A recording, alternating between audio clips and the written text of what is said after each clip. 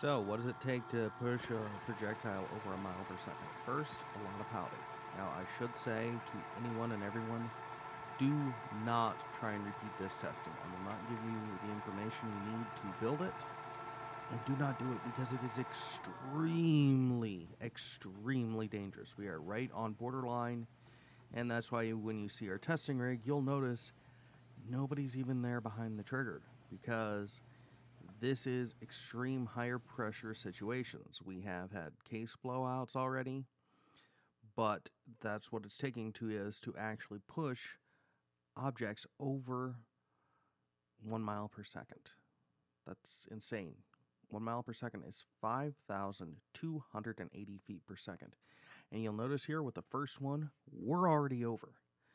There's a second one. And you'll notice that there's actually not a ton of muzzle blast, but we're getting it over, and you can just see what's going on here. Accuracy's not the best.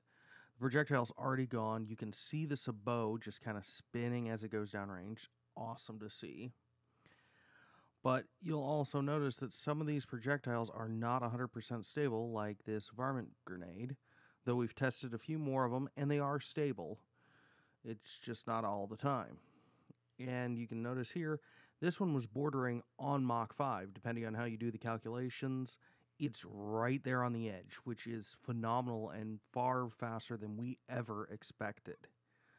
So, of course, we're going further towards that because, come on, pushing the edge of Mach 5, awesome.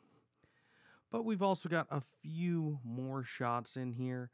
We did try some air pellets. Those, at least according to our chronograph, are only doing like 3,000 feet per second area, which is telling me we don't have enough mass to get full compression, and you'll notice the muzzle blast is far higher.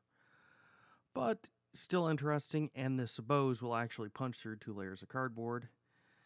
We tried this twice with a ceramic ball bearing. Neither time do we ever get it to go through, but still awesome. Check back in a bit.